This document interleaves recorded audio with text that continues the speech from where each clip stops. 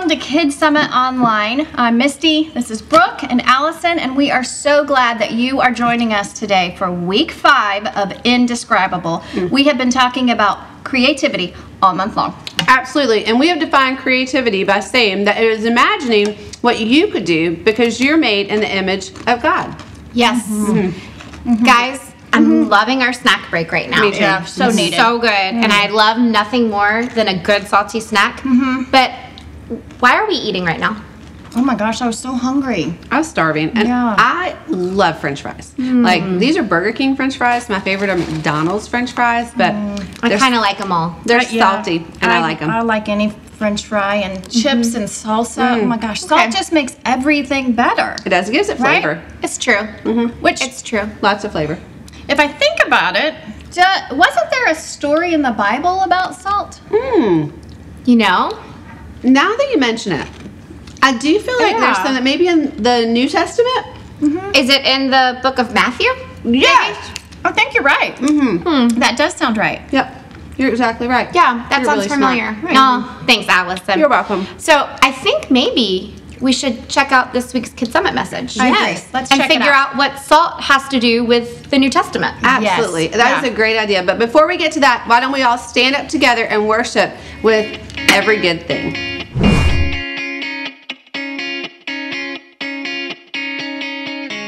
I tend to be busier than I should be, and I tend to think that time is gonna wait for me. Sometimes I forget and take for granted that it's a beautiful life we live. I don't wanna miss the moments like this. This is a beautiful life you give. You're the reason for every good thing, every heartbeat, every day we get to breathe. You're the reason for anything that lasts, every second chance, every life. Life is so sweet,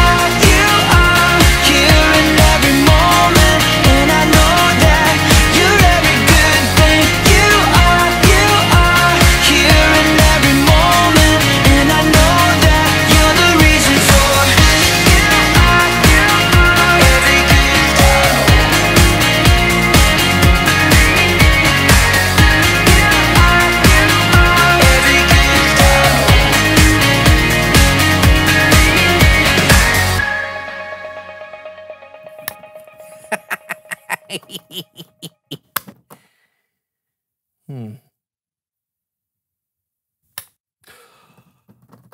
six-legged chicken. It's chicken for everyone.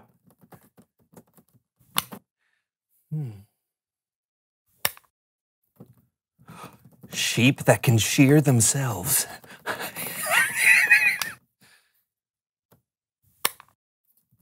A pair of glasses that'll let you see behind you. Oh, yeah.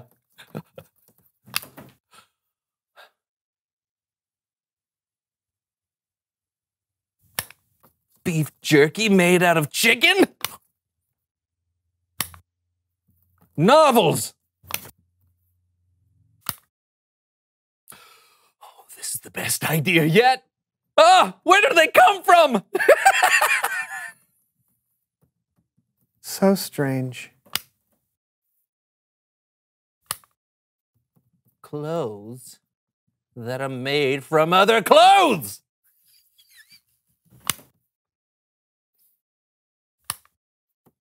Pat Sajak scented deodorant.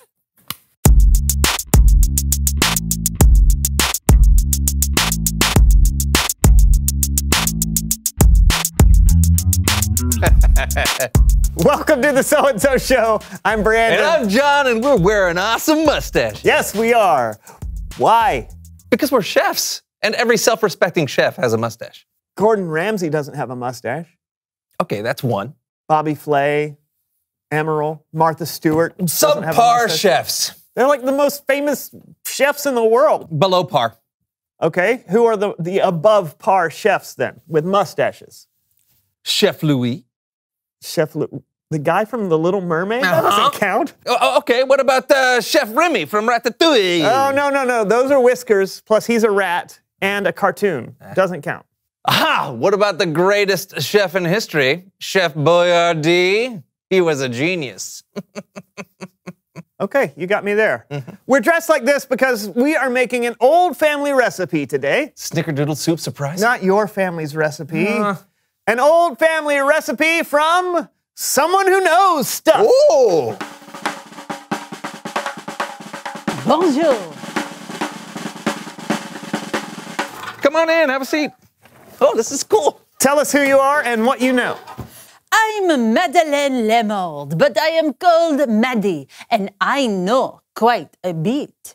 I know every winner of the Tour de France for the last 2 decades. I know how to put together a Bugatti racing engine. But I am most known for what I can cook. Great, you're a cook. Quoi? No. I am a chef. And by the way, I do not have a mustache. It suits you. Merci. So, what are you going to cook for us today? Le poisson! Les poissons. Les poissons. Oh, I love les poissons. Oh, me too. But no.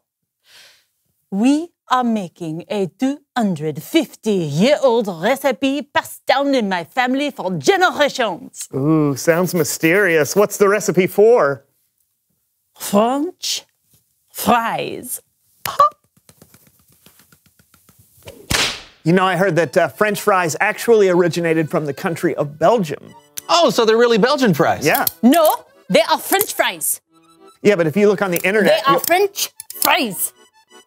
Okay. Some people like to peel the potatoes. My family's recipe leaves the skin on. Now we cut them. All right, where do we...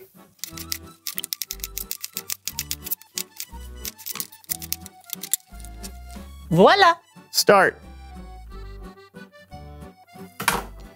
You batter the fries. All right.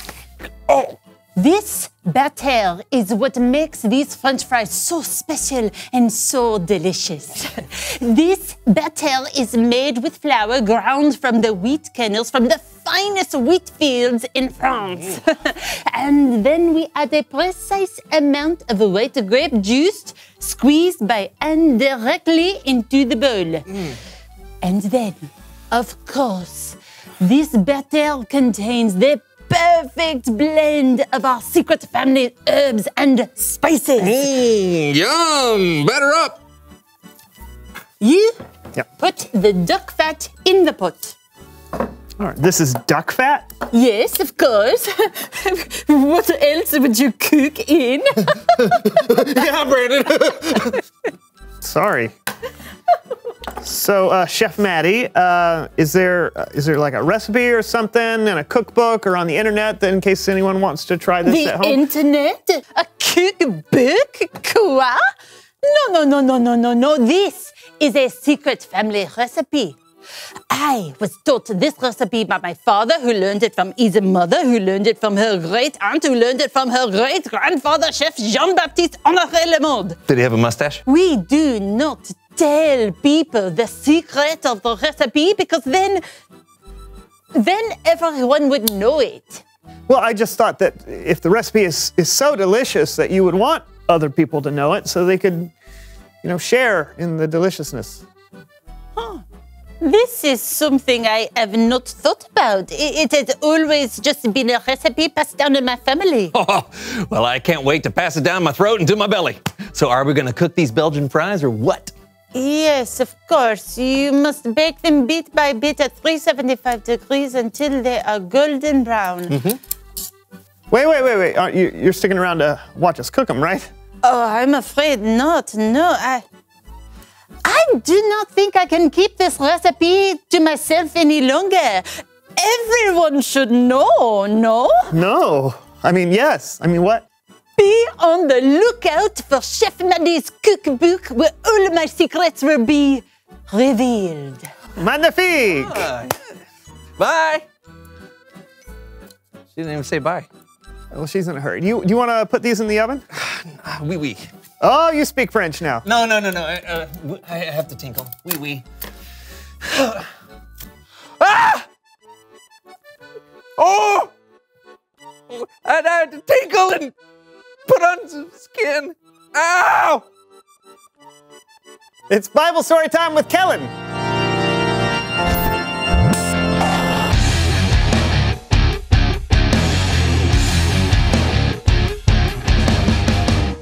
Hey guys!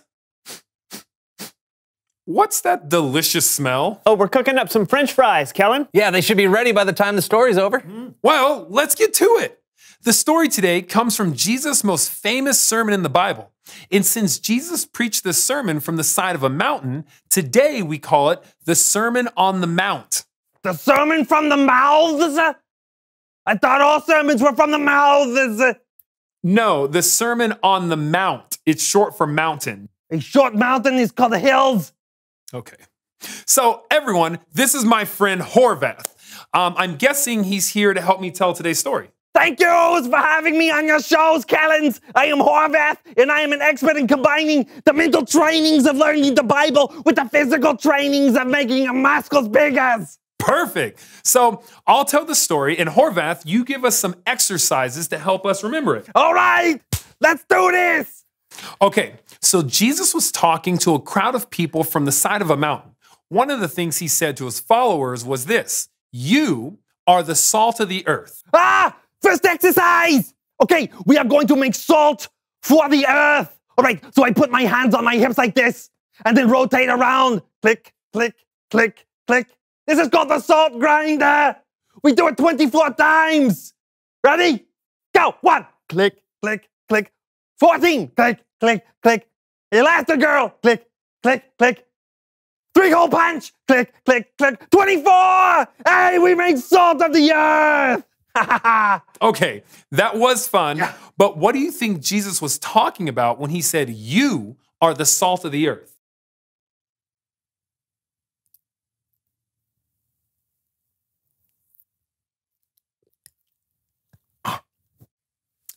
Yeah, so when Jesus said, you are the salt of the earth, I'm pretty sure he wasn't saying we actually taste like salt. But salt is used to make food taste better, and salt is used to keep certain foods fresh.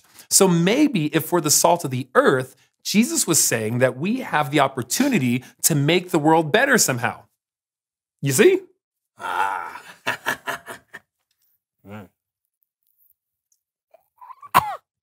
Okay. Jesus kept going. He said, you are the light of the world. Second exercise. We are not salt anymore. Click, click, click, click. We are lights. So let us pretend to be lighthouses. Stand straight and rotate your head like a light all the way around.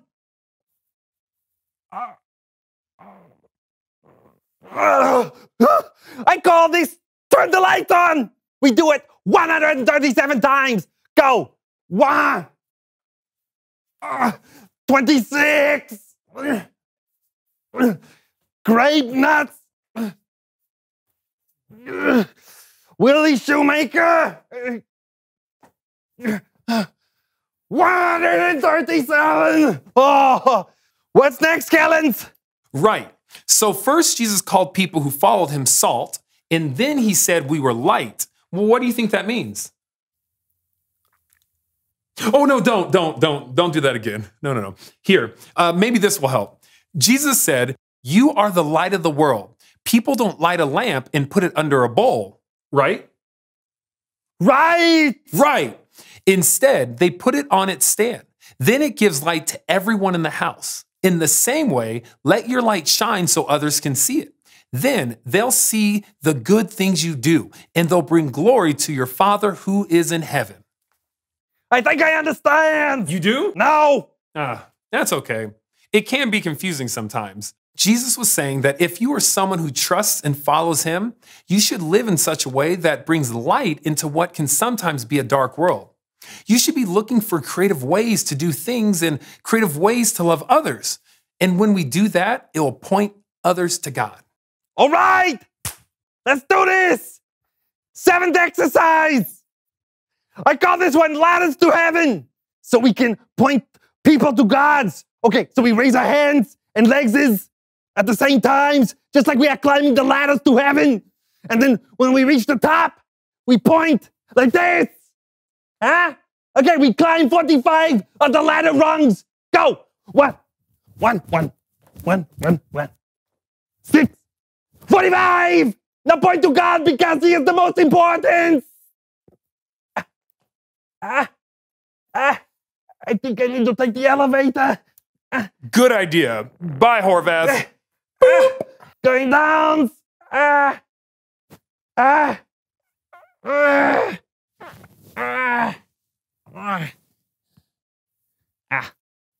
Well, just in case that wasn't clear, it boils down to this. You have the light inside of you, and it's up to you to decide how to use it. You can keep it to yourself, or you can let it shine. Back to you guys. Thanks, Kellen. Hey, what are some ways we can shine our lights? Oh, there are so many different ways because everyone is so different. Sometimes it's as simple as being nice to someone. Anyone can do that. But sometimes you need to use your own unique talents and abilities to point people to God. What's important is that you don't keep it to yourself. I mean, do you ever think about how you'd feel if someone didn't point you to God? I'd feel so left out. Yeah, Jesus has been such a big part of my life. I want everyone to know him. Exactly. You're the best, Kellen. Thanks for shining your light. You bet. I'll see you guys next time. Bye. Let's do it. All right, reveal the question. Who first told you about God's story? What a great question, because those were people who shone their light to us. For me, it was a guy named Brett in my senior class at high school. Oh, cool. For me, it was my grandmother. Oh, cool. For me, it was my mom when she took me to Sunday school for the first time. Awesome. Are the fries ready yet? Oh. Ooh. All right. Oh, yum.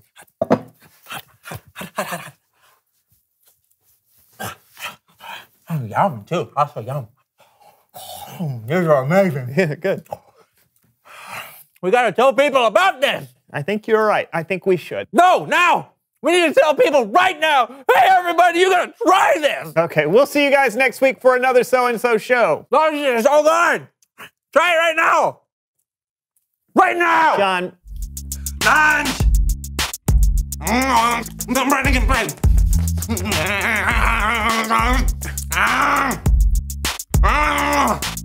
I'll be running. You do a spin. All of them.